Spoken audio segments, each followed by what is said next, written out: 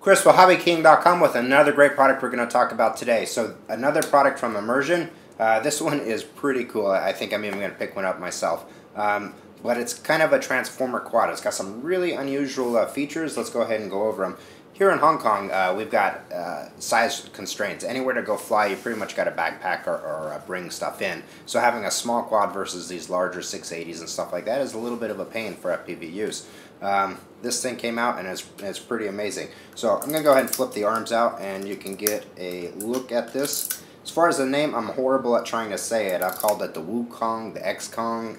It's X-U-G-O-N-G, so however you want to pronounce that. So obviously you notice the arms folded out on this. It looks fairly skinny, but it's actually all CNC aluminum. Extremely strong on that, so you've got no worries there. And they've got two variants of this. We'll go over the other variant. This is the 8-inch, which means it uses 8-inch props on it. Now this has what's called a clean and dirty plate. For those of you that aren't familiar with multi-rotors, any plate that's been isolated using vibration dampening, they normally call that a clean plate because it's isolated from vibration of the motors. This particular helicopter or multi-rotor uses a clean plate for the entire chassis. So if you can come in on this, you'll notice that these upper motor mounts are isolated on this this mount right here, which uses the balls, the vibration balls. And if I take this chassis, I can flex it against the upper body.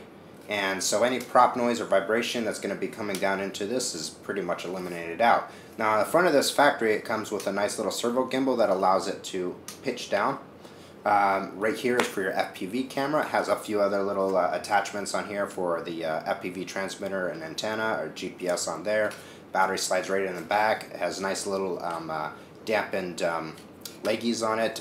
It's an amazing frame, and like I said, you can break it down and just drop it right into a backpack for its size. Now the other options that this frame has is pretty much the center structure is the same, but what they do is increase it to a 10-inch. So this one can now accept 10-inch props, so it's a little bit bigger than the original.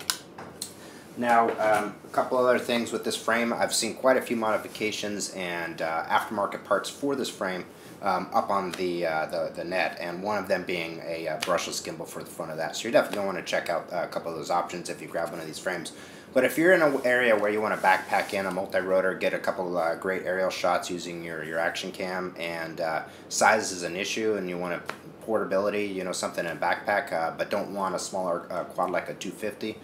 This is definitely the quad for you. It's from Immersion. Go ahead and check it out. It's up on the new items page, and as always, subscribe to our YouTube channel. See you next time.